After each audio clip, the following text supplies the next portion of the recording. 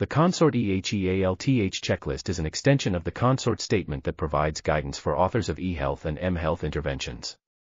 It was developed through a literature review, survey, and workshop to address specific issues and challenges related to reporting web-based interventions. The instrument has been adopted by the Journal of Medical Internet Research, JMIR, and is required for e-health RCTs. Feedback from authors will be solicited, and an evaluation component is essential to improve reporting.